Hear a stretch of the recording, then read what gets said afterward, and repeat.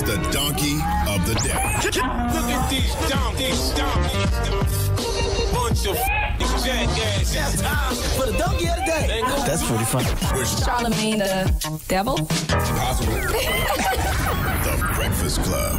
Yes. Donkey of the day for Friday, December 8th goes to Draya Michele. Good morning, Draya. How are you this morning? Now, I missed all of this on social media yesterday, but I was alerted to it this morning by our trusty staff.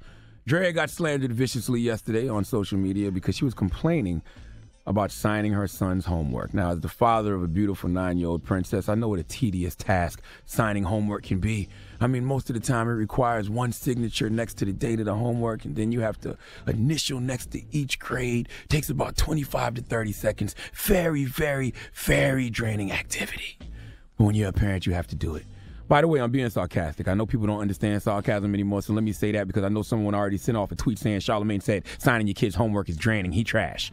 Anyway, Draya decided to share with social media yesterday that her son was upset over lost points on an assignment. See, his project required extensive practice on a speech and needed her signature every time. Her son has been reciting the speech up to 2 times a day for a month, and Draya says she's tired of hearing it. Now, I don't know how y'all parent, but I'm the type of parent who tells their child to do their homework. And when I don't see her doing her homework, I asked her, do you have homework? If so, why aren't you doing it, okay? My daughter was just in a school play last month, Peter Pan. She was a lost boy. She had lines. I listened to those lines often, okay? Didn't matter what I was doing or when I was doing it. If baby girl wants to recite those lines to me, I got to listen because I'm a parent. And that's my job. Parents don't have time off. Do you have time off, Envy? No. No timeouts, okay? If you got kids, then you know it's no breaks. Being a parent is a full-time job until the kids go to sleep, all right? But not to Draya. Draya actually posted this. Let's discuss this. Nico, that's her son, has this 4-minute speech he has to memorize and recite. Fine, splendid. Now, his teacher is requiring me to sign papers every day, saying he's read the speech 5 times out loud and stuff. Over Thanksgiving break, I had to sign 18 times, and now it's still every day. Here's my point. I'm all for helping my child with his homework, but at this point, she has him harassing me with this speech. I don't want to hear it no more. I'm hearing it 2 times a day for a month straight. I'm finna memorize it. Not to mention the topic is about how American history isn't present as much in college education. So you can imagine what a snooze this thing is. Last night, he asked me to sign and I said no. Tell your teacher I'm done with this. And now today he doesn't get points because I don't want to sign it. It's not my damn homework, but it feels like. What y'all think? I think you a damn fool, Draya. All right. Okay. I hate to do this, but when I read this, I immediately thought about 2011 when you were arrested for endangering the welfare of a child. Now, if you don't know this story, according to the Red and Eagle, a 7-year-old boy was coming home from school to an empty apartment and spending nights alone while his mother worked in Philly. The boy told police that he would get off the bus most days and wait for someone to leave or enter the gated parking garage under the apartment complex so he could get into the building. His mother, Andrea M. Howard, 25, would leave the apartment door unlocked and microwave dinners in the freezer for him. Police found the 7-year-old boy in a disheveled apartment on December 16th at 2 a.m. after the boy called 911 and told dispatchers he was home alone. The Reading Eagle said the apartment looked like it had been ransacked, with women's undergarments scattered throughout the living room. A small dog was in a cage, and dog feces and dog urine were in several places in the apartment. This was probably one of those times where the dog ate my homework excuse would actually work. Now, Draya claimed at the time all of this wasn't true.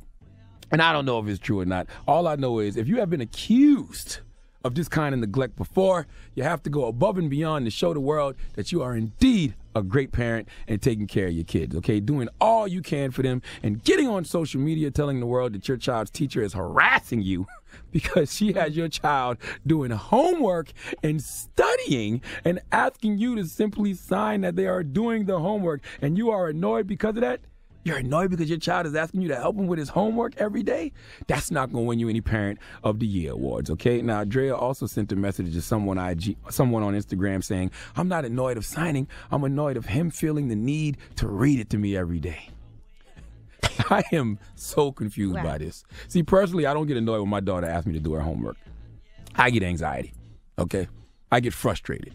all right? Because that 4th grade math is no joke. Listen, I'm dumb. It is so damn difficult, I'm dumb. ain't it, though? I am dumb, okay? I have a principle in my book, Black Privilege, called Give People the Credit They Deserve for Being Stupid, including yourself. I know I'm not smart enough for 4th grade lessons, and I want to help my daughter with her homework, but some of it's too difficult for me. So that's when I tag in my partner, my wife, the college-educated woman in the house, to hold this down. But never have I felt harassed by my child's homework. You know why? Because I'm a parent, Draya. Just like I don't feel harassed when I have to feed them, hug them when they cry, change the diapers, drive them to cheerleading practice, play dates. None of that feels like harassment to me because I realize that as a parent, it's not about me anymore. And Draya, that's what you have to realize. It's not about you, boo. You have the nerve to say it's not my damn homework, but it feels like it. It is your homework because that's your child. You are raising that young man. That's yours. Nobody feels sympathy for you. You should be encouraging your child to study. You should be glad he has the discipline to rehearse that speech every day. You complain about having to help, the child with the homework. So what if you help your child with their homework? Do you want to get extra credit for that? I went to see Deacon Rock last night at the Garden, all right? Chris Rock, that is, and he gave us a 90-minute sermon that was worth every bit of the 10% of my salary. And like Chris Rock, he gives you these jewels that either hit you in the moment or hit you 20 years later. Draya, Chris Rock, Deacon Rock gave us a jewel 21 years ago and Bring the Pain that applies to you now. Let's hear it. Man, you know what the worst thing about niggas? Niggas always want some credit for some shit they supposed to do. For some shit they just supposed to do. A nigga will brag about some shit a normal man just does. A nigga will say some shit like, I take care of my kids. You supposed to, you dumb motherfucker.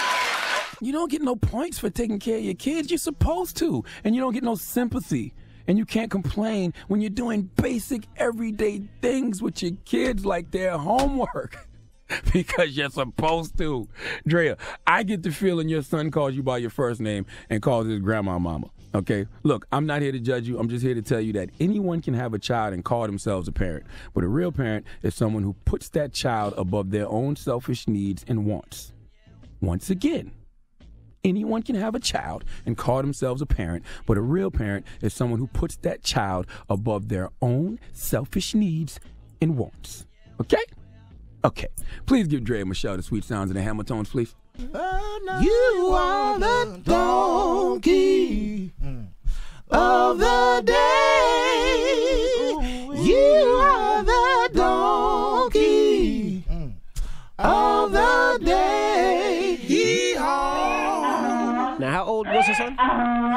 He was 7 in 2011. I told y'all I can't do math, so how old is he now?